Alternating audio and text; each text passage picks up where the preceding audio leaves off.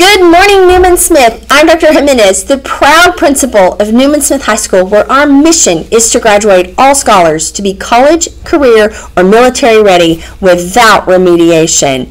Well, let's start with our pledges. I pledge allegiance to the flag of the United States of America and to the republic for which it stands, one nation, under God, indivisible, with liberty and justice for all. And now our pledge to the Texas flag. Honor the Texas flag. I pledge allegiance to thee. Texas, one state, under God, one and indivisible. And now for our moment of silence.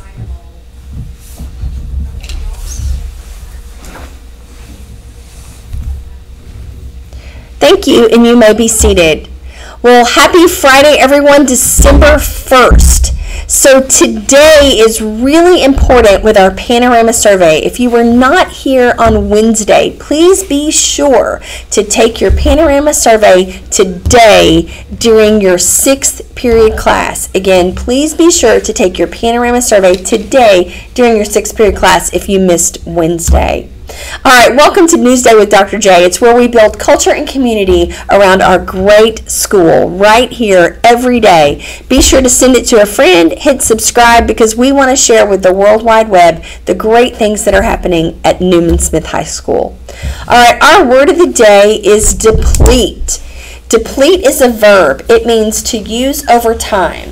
The sample sentence is, the lost campers quickly depleted their supply of food.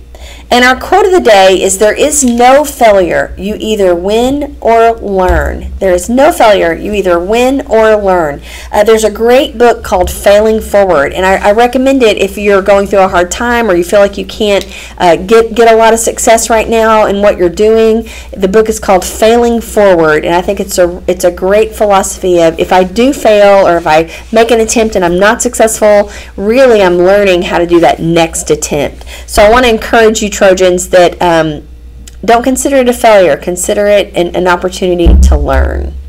All right, today is really important. We have EOC testing for the Newsday slide. I want to run over a couple of important points. December 5th is English 1, December 6th is Algebra 1 and U.S. History, and December 7th is English 2 and Biology. Rooms on the northeast side of our building upstairs will be used for testing. So your teachers will let you know where to go and signs will be posted. It's very important, if you have failed one of these tests over the last 4 years, that you attend this test and that you get this done so that you can graduate. You have to have 5 EOCs to graduate, and we want to make sure that we are providing the opportunity for all of our seniors. So do not miss this opportunity to take this test so you can graduate. Please check your email from Miss Leach, and also be sure, we test online, so you're going to want to charge your Chromebook and bring that the next day. All right, I want to share with you, you guys get a weekly text from me from our Scholar Square. It's called the Trojan News Week, and I wanted to spend just a minute on this morning. Every week we send out, just like we do our news every day, every week we send out the Trojan News Week. I send it to Miss Ketcherson. She works it up in a really great form, and we send it out to you guys. But it's where we're able to celebrate a lot of the great things going on here at Smith. So when you open that text, you can read about our Holiday Bingo Reading Challenge.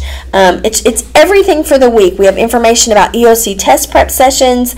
So I just want to let you know, when you get that text, go ahead and open it, go through it, because you never know when there could be a reminder there for you. But we also celebrate our scholarships, we celebrate our sports, our fine arts, we let you know when concerts are coming up, and then of course we just had our blood drive, and this is a picture of all the scholars that helped with the blood drive last week. We had a turkey giveaway with Mr. Alton and his friends, and so want to make sure that you're checking out our Trojan News Week. Well, that'll wrap us up for today. I also want to remind you guys, make sure that when you go home every night that you put your ID in the same place. I was talking with Mr. Goodwin. He's one of our teachers in our Academy of Building and Design, and he puts his ID on his bag. I put my ID in the door of my car so that I know every day where it is, the very same place. Because if you don't have an ID, that's how you can rack up some really nasty ID fines. And so make sure that you have a system. Maybe ask your advisory teacher, hey, what system can I use to keep up with my ID? Maybe ask your advisory teacher what you owe on fines. So do that. All right. Also start studying for those finals. I know this was a lot of to do today on our news, but I just want to make sure that everybody is on top of their game, and we can head into the break ready to be successful for next semester. All right, well, I love you. I think you're great. Remember, character counts, and make it a great day or not. The choice is yours.